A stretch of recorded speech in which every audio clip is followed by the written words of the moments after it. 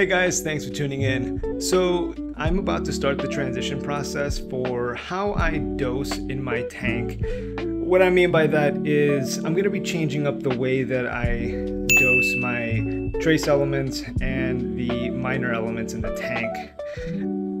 As you may have seen in my past videos, at the moment I dose Fauna Marin's Elementals line. And to be frank, as much as I love these products and all of the offerings that they offer, I have to make a change. The reason for that is not because there's anything wrong with the products, but mainly because of the specific needs of this tank. To tell you a quick story, when I first started doing ICP testing, I got to see what elements my tank consumed the most, and right off the bat it was copper. Every single time I sent off an ICP test, I would find out that I needed to increase copper again and again and again. It quickly became the most consumed element in the tank out of any of the other trace elements and minor elements.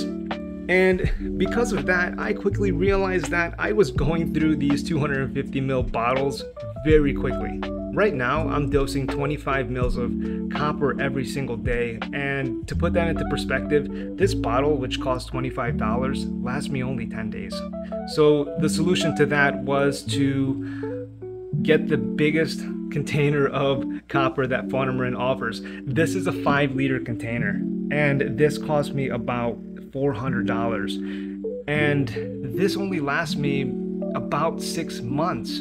And at that price point, I had no choice but to look for a more economical option. That's when I went out and started doing some research and came across Captivate Aquaculture's line of products.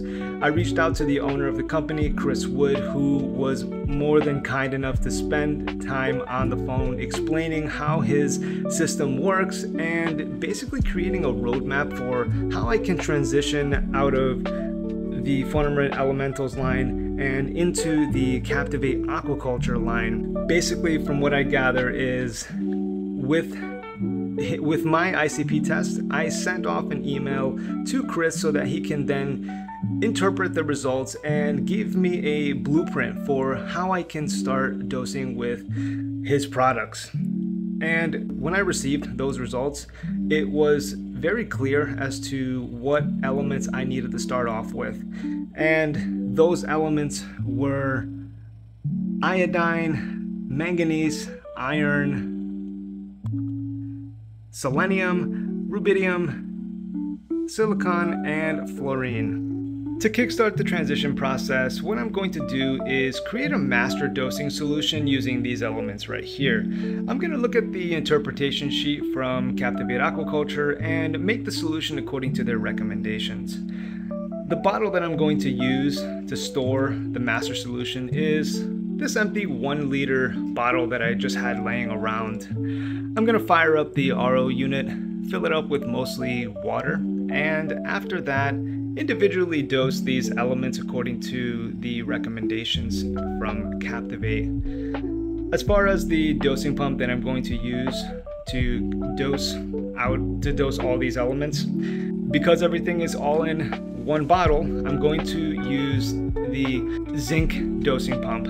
That's the pump that I'm using to dispense Fauna Marin's Elementals zinc product. I'm going to discontinue that and I'm going to replace it with the master dosing solution. Okay, so now the master dosing solution is ready to be connected to the dosing pump. To keep things nice and organized, I did label the bottle with every element that makes up the master dosing solution. The amounts that I wrote here are just indicators for me to know the makeup of the solution itself. As time goes on and I send off ICP tests and get further interpretations from Captivate, I do expect to have to do some tweaking to the master solution. Maybe I have to increase some elements and decrease others. As far as the Fauna Marin Elementals line go, as I start to run empty on individual elements, I would like to consolidate the amount of dosing pumps that I'm using so that I could have more elements being dosed out of a single dosing pump head. That is my ideal scenario. with regards to the actual dosing pump setup, what I have to do is log into my ProfiLux and go into the dosing pump that is dispensing my Fauna Marin Elementals zinc element. From there, I just rename it and reconfigure the dosing schedule so that it doses according to the recommendation from Captivate. With that done, I could sit back and wait to see how the tank responds to this new dosing regimen. Alright guys, so that just about wraps up the video for today. A few quick thoughts. I am very much looking forward to seeing the impact that these Captivate products have on my tank. I have heard a lot of great things about them, so I'm very much looking forward to seeing how it affects my tank over the coming months. I do plan to give you guys an update video maybe in a couple months, just to let you guys know what changes I've had to do to the Captivate dosing regimen, as well as maybe additional products that I may have purchased from them. So with that said, thanks for watching guys, take care, and I'll catch you on the next one.